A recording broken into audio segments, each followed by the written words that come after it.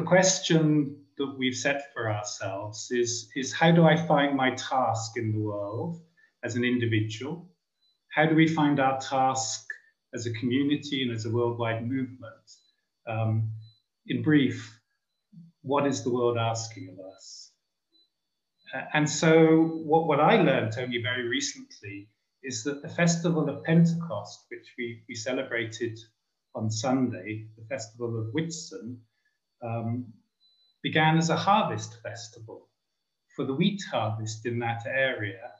The date of the festival, called the Festival of Weeks, was calculated as being 7 weeks after the first grains were harvested. So 7 by 7 is 49, and then the extra day you have 50, you have the Pentecost.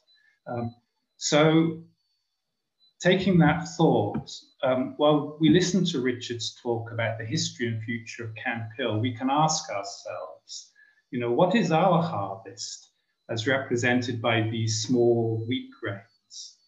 And you know, if we metaphorically pick up and hold a few of these grains in our hands, we can ask and consider, as seed grains, what could their future potential be? And perhaps we could take 1 or 2 of these seeds for the future with us into our breakout rooms and use them as points of departure in our continued conversation together. That's just the idea. So now let me introduce our speaker. Richard Steele studied linguistics and then completed a training at the Camphill Seminar for Curative Education in 1975. He lived and worked with his family in the Camphill community for children and youngsters with special needs in Germany until 2008. And since then, he's been in charge of Karl Koenig's literary estate and founded the Karl Koenig Institute. Richard is a speaker and a poet and is responsible for the new edition of Karl Koenig's written works. He has been involved in establishing a Camphill life-sharing community with elderly people in New York State. He is managing director of the Karl Koenig Institute and runs its office, which is near Berlin. Thank you, Richard. So over to you. Thank you, Richard, from the other side of the world. Yes. And thank you also for the beginning, Ulrike, because to reach out like this, most of us sitting alone in a room, and then we reach out and can have this inner feeling of reaching out to each other. And it's this straight line that is actually a line which goes around the world. So I think that's a lovely way to start and to feel myself as part of this circle around the world. And of course, we have a screen in front of us and we can see all sorts of people in different places. And I think it's quite special to be able to do this. I don't think it will and should replace meeting from people to people, of course, but maybe this is something which is going to occupy us in the future. How do we include this possibility to meet?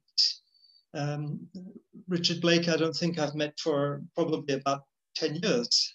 It's so nice at least to be able to meet it on this level for a while. And some of you I've not met at all. So yeah, let's begin. I don't want to say too much about the history really, but to try and speak out of the history of Camphill. And we have 80 years of history now, so to speak. 80 years since the move into Camphill House in 1940 on the 1st of June. So we're just coming up to 81 years of Camphill movement. That's quite something, quite an achievement for a social movement, for a community. Not so many communities manage 80 years on the earth. So we can be very proud of this achievement. And of course, we can feel a great, let's say, load also, or maybe also a duty, maybe some sort of question. What do these 80 years ask of me now to take what has been into the future. And actually, just recently, I gave a talk here in the region, and I had to compare this question of a community going into the future a little bit like when we get up in the morning, you know, and everybody has to reawaken this consciousness after the night.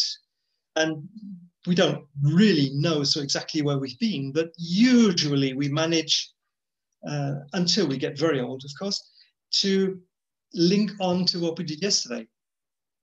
And, you know, it would be a bit strange if we didn't link on to what we did yesterday. It's a necessity of human life that we have to accept what we did yesterday and the day before and the year before, to accept our past as what brought us to this point. Without the past and all its details, we would not be where we are.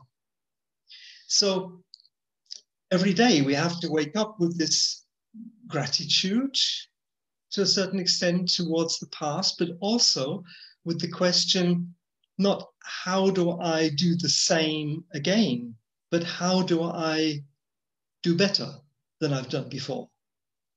That is, I think, what we probably all try and do as often as we manage to be conscious of it.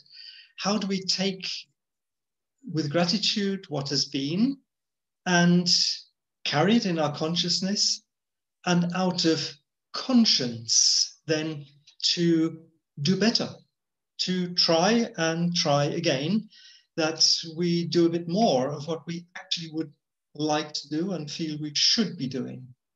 So, you know, every single person has this question to live with, and I think we should be aware that also the being of a community will have exactly the same feeling and will want us to take that into our consciousness too. That this community, that Camphill, has this past, but also needs to rediscover itself every day, just like the human being has to rediscover consciousness in waking up in the morning, and include what has come through the night and what we actually don't know. We know usually what we've done yesterday and what happened the year before. I could tell you a lot of history of the Camphill movement. I love to talk about the history of the Camphill movement. But more important is what comes through the night, what we don't know about the history of the movement. And one of those things we don't really know is, why did the Camphill movement arise in the first place? What is this impulse of Camphill? And to realize we don't exactly know, we can't exactly know, because quite simply, it is an impulse which reaches into the future. And that was quite clear for Karl Koenig, that he was reckoning with far future ideas and ideals, and not just something of his time. So there's this element, say this element of the night, that we have to try and live with, and to realize this impulse has to do with the will, has to do with the future. And we cannot exactly know what this is. We can study it out of what's happened up to now, what people have said, what people have written about, and so on. But it's every day anew to try and find out, how does this, whatever it is, link to this day, to today, to our present situation. So I think this is something we need to exercise in Camphill, not always to go around with the question, you know, we've heard it so often, what is Camphill? We don't know what Camphill is, and we've had whole conferences and talks and so on about the question, what is Camphill and what should Camphill be, and so on. Not because we doubt or because we feel abandoned or something, but because we have to be searchers, we have to be questioners, out of this being of the night into the day we are now living into, or the future days we are living into. So, as we look back to the past year or 1.5 years or so and realize how difficult these times have been, maybe for us personally, for thousands, for millions of people around the world, we can say for the whole world, this has been a very trying time to live through. It's been a crisis, a world crisis we've gone through. And everyone knows that we also can't continue in the same way as the world was before this crisis. And that's the wonderful thing about a crisis, that we hope at least that future will be different to the past. So a crisis is a possibility to change. And I think many, many people across the world are hoping that we will be able to find these changes that are necessary to grasp the needs of the real needs of our time, and not just to continue what was lovely beforehand and what was comfortable and what was right and good in the past. That's wonderful. Let's celebrate that. 80 years of wonderful work of the Camphill Movement, but how we continue will be different. That's a necessity. So one can sort of have the feeling, particularly hopefully coming out of this world crisis, that Camphill, if it wasn't already in the world, it would need to be invented now. Now is the time that Camphill is needed in the world. This community impulse is something the world needs deeply, deeply. So if it wasn't there, we would have to invent it. And that makes our task, of course, very difficult, because how do you invent something that's already been there for 80 years?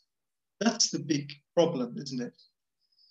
How do we reinvent something which we love and which has been there for so long, which has such a rich past and rich history? But we do need to rebuild it, to reinvent it again and again. And I think this element is in itself, let's call it a healing element in the being of our times. That something is born out of the spirit into today's world, which is not, let's say, not a continuation of the past, but is actually born anew. Just this is already a healing element for world history, that nothing continues the way it was because it was. There's not a necessity to do things as they were, but there is a necessity to find out how things need to be now. How does something get born out of the spirit world into today's physical world? So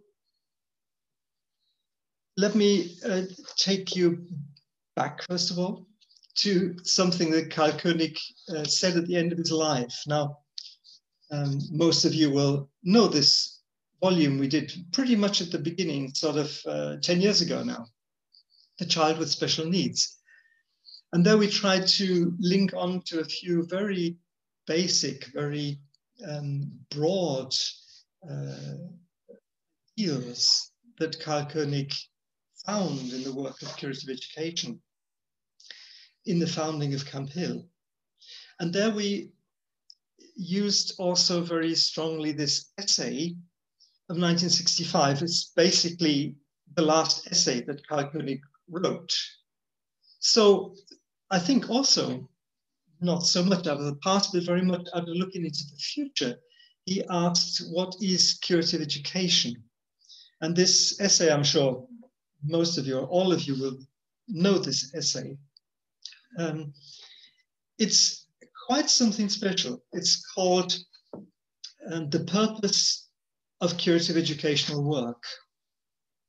And particularly in the second part, Koenig really goes to the depths of what the task of curative education, but of course, what the task of Camphill for the world is. Now, I'm going to read these lines, although I think and I hope that most of you will know them already. Nevertheless, I would like to read them in Karl Koenig's words. We only need to define the concept of curative education widely enough to see its true purpose. Its intention is to become a global task to help counteract the threat to the individual person, which has arisen everywhere. Curative educational attitude needs to express itself in any social work, in pastoral care, in the care for the elderly, in the rehabilitation of mentally ill and physically handicapped people, in the guidance of orphans and refugees, of suicidal and desperate individuals, in the International Peace Corps, and similar ambitions. This is the only answer we have today, inasmuch as we still want to be human beings. For a society dancing on the brink of disaster. And now he brings these words that I'm sure have found their way into many brochures and even statutes of Camphill places and associations, words you probably know even better. But I think it's good to know that where they actually come from, that Karl Koenig is talking about the basic need for curative education as he understood it for Camphill, for social work altogether, for the elderly, for refugees. I mean, just imagine, he was a refugee himself with the rest of the founders of Camphill. And the first children were refugee children. And yet he's looking into the future and saying, we will need this attitude of curative education for the social tasks of the future. And there we are today, of course, with so many needs, so many refugees, so much trauma around the world. So there is only one answer. What is this answer if we still want to be human beings? And this answer he gives. It is only support from one person to another, the encounter of a self with another self, the awareness of another individuality without questioning the other's religion, convictions, and political background, just the gaze from eye to eye between two personalities. This creates the kind of curative education which can, in a healing way, counteract the threat to the core of humanity. And then comes another sentence that people have liked to leave off sometimes, but I think it's incredibly important. The last sentence is, however, this can only work on the strength of profound heart knowledge. So I wanted to read you these words because I find them so incredibly important and future bearing. You know, I really think this is where we are today, asking, you know, is Camphill only a movement of places where Camphill is on the letter paper, or is not the Camphill movement needs to be much wider today to reach out into all these social questions of today's world? So there we are. On the one hand, this question of the connection from one to the other, the gaze from one eye to the other. And it's wonderful in the English language, you know, that the I and the I are the same word, so to speak. If I speak them, if I write them, they're different. The I being the individuality, and the I being where I gaze into the individuality of the other.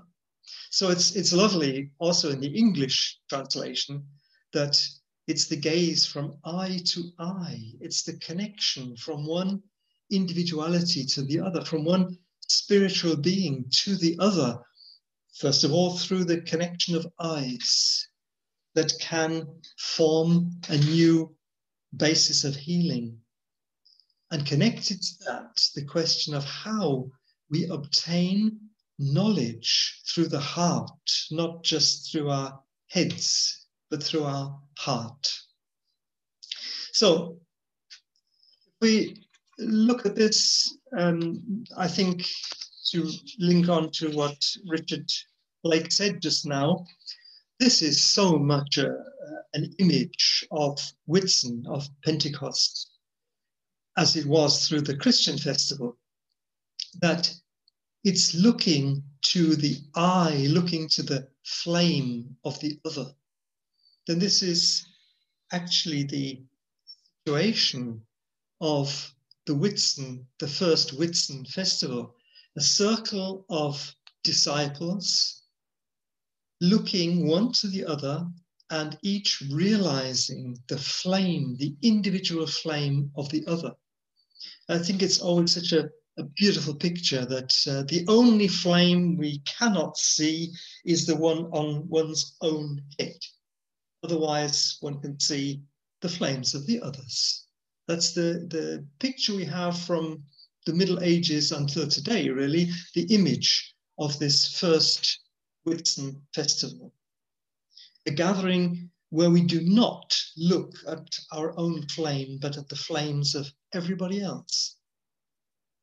So this turning to the flame of the other, we can also say, also turning to the needs of the other. It's of course not just looking to what's particularly good in the other, but also looking at the difficulties of the other, the way one struggles to incarnate that which is belonging to my actual flame. We all struggle with how to incarnate our real self. And so to realize that of the other, every one of us is in need of this kind of special care. We all need in this sense that we need help to incarnate what we really should be bringing to earth as individuals. Therefore, we need each other. So this looking to the needs of the other is so important because in actual fact, it is the width, the dimension of what Rudolf Steiner described as a fundamental social law. We'd like to look at it as something economic within Camphill maybe, but it is of course much, much wider and much deeper than just dealing with pocket money or whatever. But it's the question how we learn to turn to the needs, to turn to the specialness of the other person. And because of this, our main responsibility in life is to become what the other needs. That is my responsibility as a human being, to be there for those who need me. And that is basically everybody. That is why I'm here in this time, in this maybe difficult time. I'm sure everybody in the whole of history has experienced they were in a difficult time, you know? And 100 years ago would have been much easier. In 100 years, it will be much easier. But everybody has, so to speak, a task in the time he is living, he or she. And that makes it difficult because I have to find this task, which is so individual, and on the other hand, cannot be found inside myself, inside my head or wherever. It can only be found in the encounter with the other. Now, I really look at this a little bit with detail because I do think to understand this principle this fundamental social law, not just an economic law, but a fundamental social law, is so important that it is perhaps the healing impulse of our time. To look to the development of the ego, the individuality, as something which is a social task towards the other and not basically towards myself.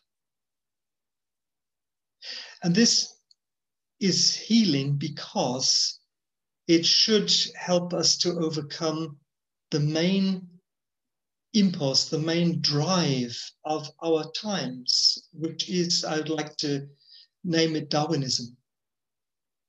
Our society, the world over, lives still out of this impulse of Darwinism. And this is what we need to overcome. This is what needs healing in our times. Something that was created, basically, that came to this earth in the 19th century, exactly at the time when Caspar Hauser was on earth. There, this incredibly strong impulse of Darwinism moved very quickly, one has to say. I mean, it's basically not even 200 years ago. 200 years, Darwinism has conquered society around the world. And so the healing impulse, I believe, is to find how we can overcome this tremendous drive in humanity of our times that the individual needs to become the best and the strongest and so on, to be able to exist because others are weaker. You see how this is the exact opposite. Yeah. The survival of the fittest is exactly the opposite to what I tried to describe as this imagination, this image of Pentecost, of fundamental social law. That I can only actually survive if everybody else is weaker than I am. But that is what drives the world today. That's particularly in economics, of course, but it drives society. The deepest motive or motif of the human soul is not the survival of the fittest. The deepest motivation, motif, the biggest driving force in the human soul, which we have to uncover in some way, is actually interest from one to the other. This gaze from one eye to the other. Interest in the situation of the other. His needs, his possibilities, his destiny. And out of true interest, nothing else can evolve. Nothing else is possible if true interest comes around. Then it becomes love. Because this interest, this knowledge of the heart, can only flow into the will and become love.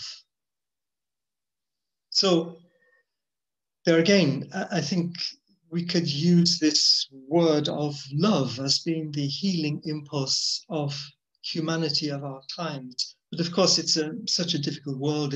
It's been used for so many things that it's not easy to know what we really mean. And therefore, Rudolf Steiner was very careful in using the word love. He didn't use it so very often.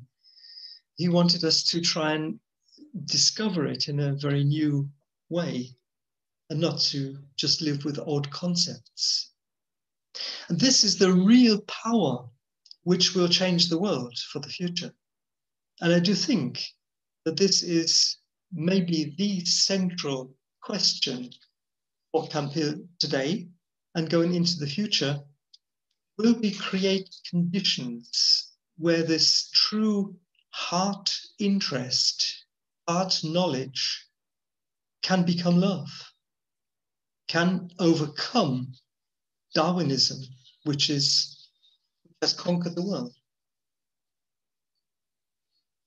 So the question is, how do we build community? How do we live community? How do we connect to each other in such a way that each individual can realize his or her own spiritual reality, his or her own flame? How do I realize that if I can't look at it and I can't really think about it either? I can only realize it. That's a question of will. So how do we go about life? How do we build community? How do we encounter anybody with this impulse to help the individual to find their own spiritual reality and to realize, not just to find, but to realize, to implement or to incarnate this spiritual reality? That's what it's about. I think it's quite obvious that the hopes of Karl Koenig that Camphill centers, Camphill communities would be islands of culture. This is a term he used a number of times. Cultural islands. That doesn't mean to erect a fence or a wall or something so that nobody else can look in. Exactly the opposite. It's cultural islands means really to be such a strong cultural impulse that it will ray out into the world. You know, imagine these. I like the culture of the Easter Islands. I think that's quite very, very special. These statues on the Easter Islands weren't looking inwards; they were looking outwards. You know, these big stone statues, which are such a riddle still today. By the way, if I may put an advertisement in here, we've just published a little volume of lectures by Karl Koenig about those who have died. Well, it's actually called Before Birth and Beyond Death. And in these lectures, he turned to the Easter Islands. I was really so fascinated by this. But it's a very special image.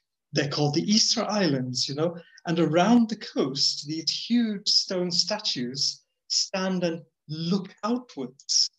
They've been interpreted in so many ways, but let's just say it's an interesting image to build a cultural island where we link from back to back, so to speak, and try and ray out into the world around us. So it's the opposite to an island which closes itself off, right?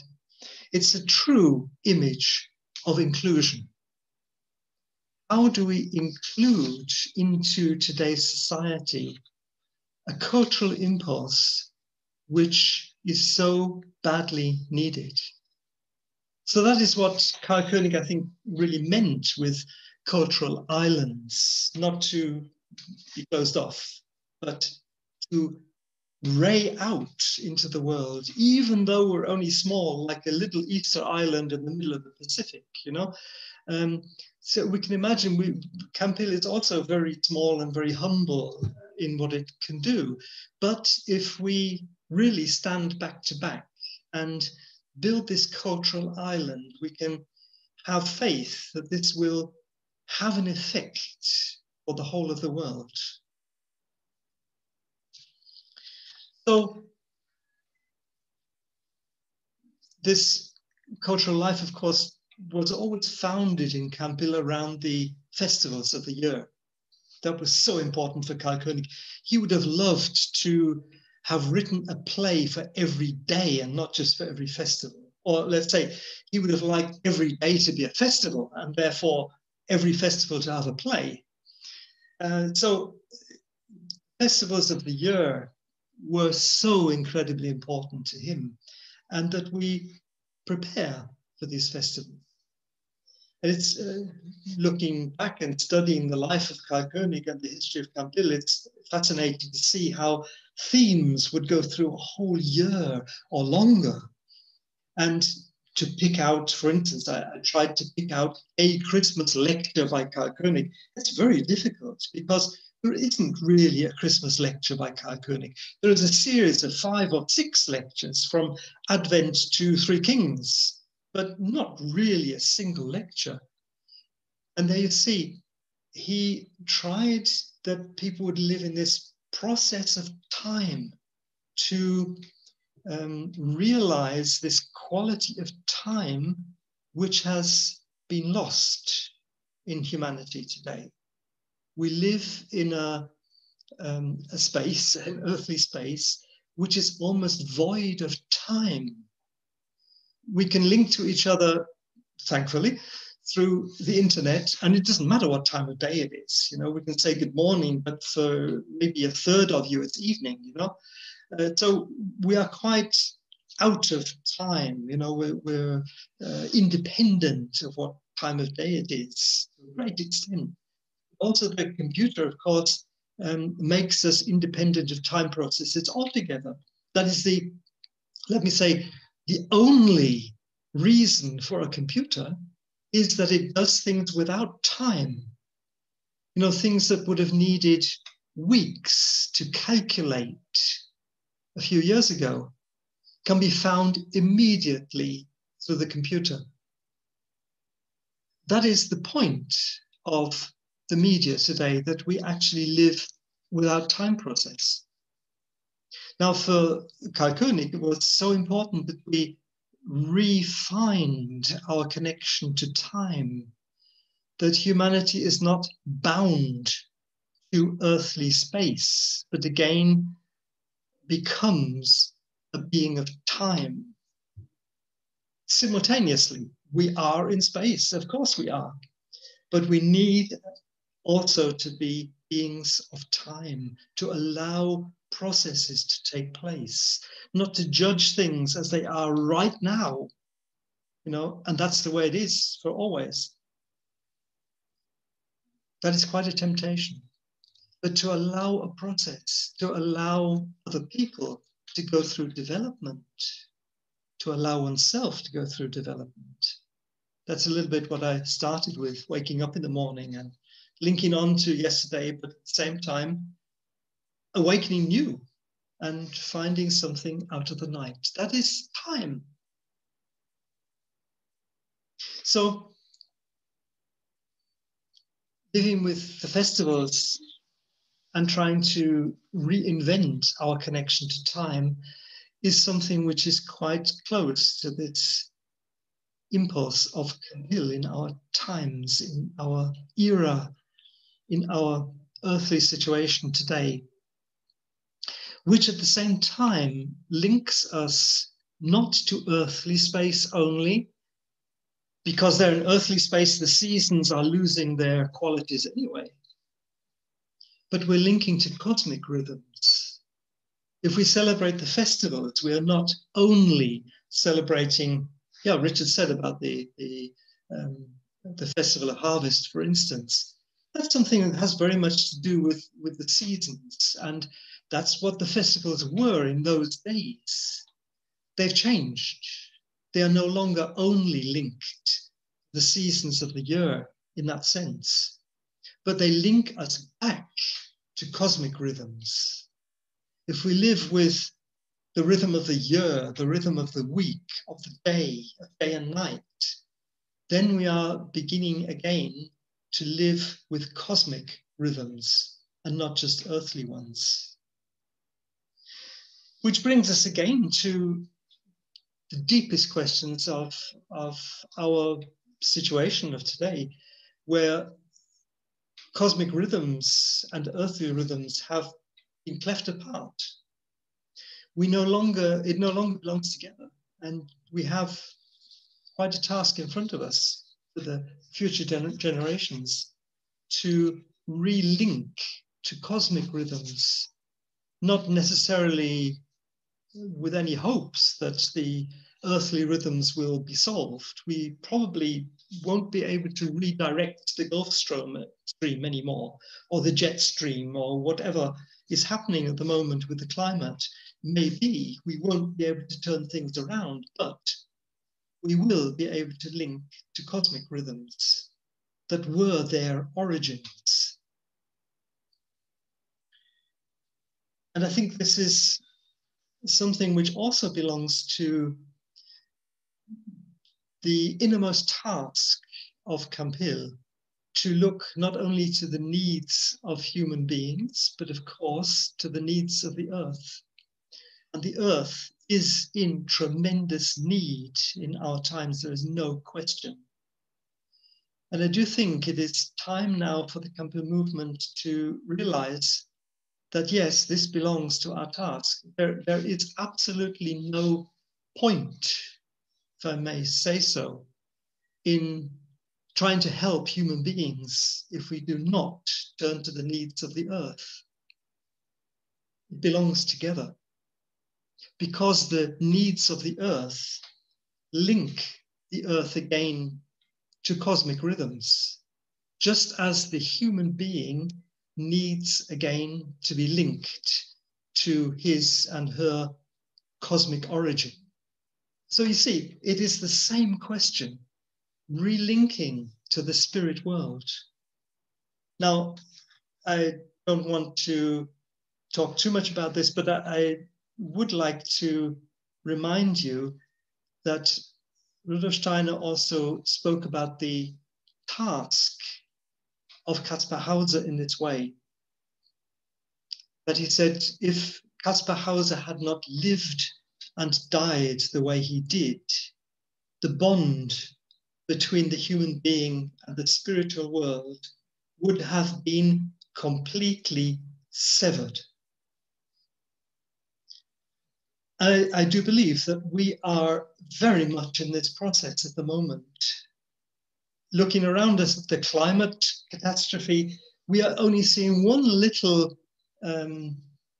symptom of being severed from the spiritual world.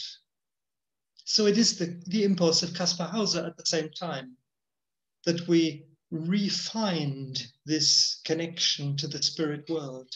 And anthroposophy has upheld this possibility to link to the spirit world over all these decades. So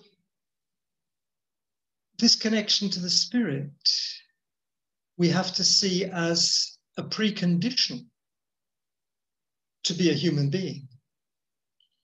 Without connection to the spirit, we are not a human being.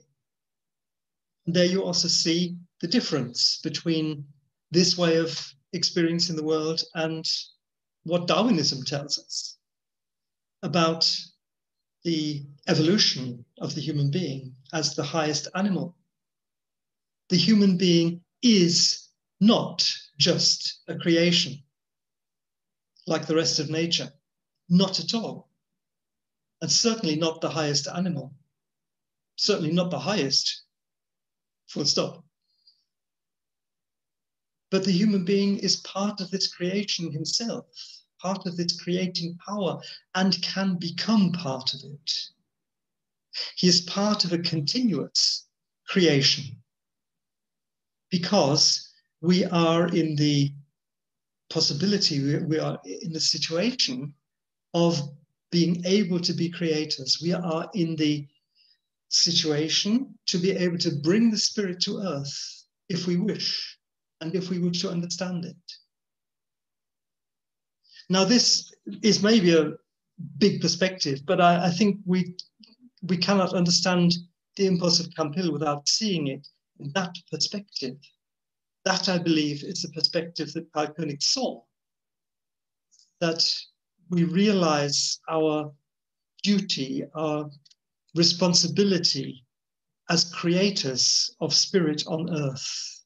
Therefore, spiritual life in the community as a little picture, an image of the realization of the spirit on earth, which is necessary for human beings for the future. So this continuous creation is what it's about. And that is, I think, the original impulse that Carl Koenig tried to link onto. it is linking on to this. It has, of course, to do with the festival of Pentecost, with this descending of the dove. So it's Pentecost, and at the same time, it's the baptism, where the dove descends. And we can link, therefore, to these words of St. John, which we're going towards now. From Pentecost, we move into St. John's time. And there we will hopefully turn to these words of St. John in the St. John's Gospel. In the beginning was the Word. And this Word still is and can still be a new beginning. Now, that's all I wanted to say about Camphill, because I think it's quite enough. But I would like to point out that this central impulse that Karl Koenig, I think, turned to was why he wanted the Camphill logo to look like it does.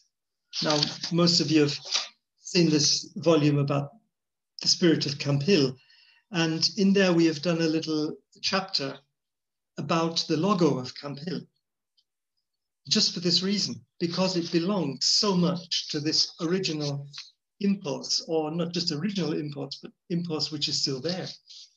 That's this page where you can see the logo in the hall in 1962. And on the other page, we've put the logos of various places. There, Richard Blake, there's the logo of Camphill in Botswana, for instance, and other places.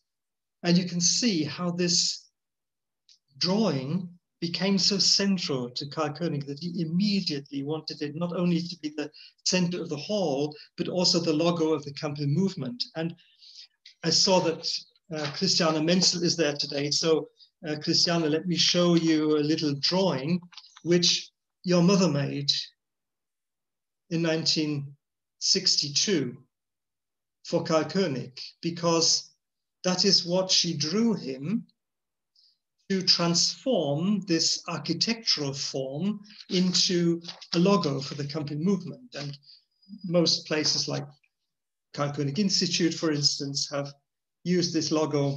Many of you, some regions have used sort of new artistic transformations of this, but it is all linking to this central theme of the question, how do we assist that the Spirit incarnates?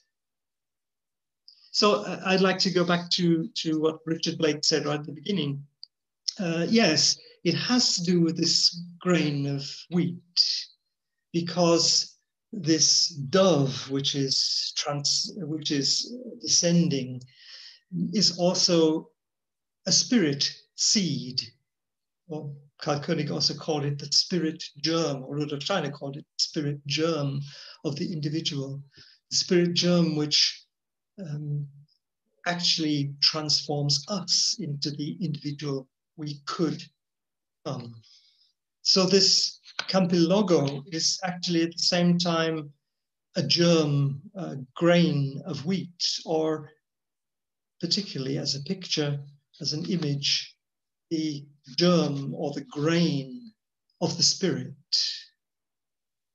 And our task, I think, is to try to build these cultural islands, agricultural islands, where such grains can be planted and tended to and grow, because the future of the world will depend on enough people looking after this question of the Spirit descending into our times.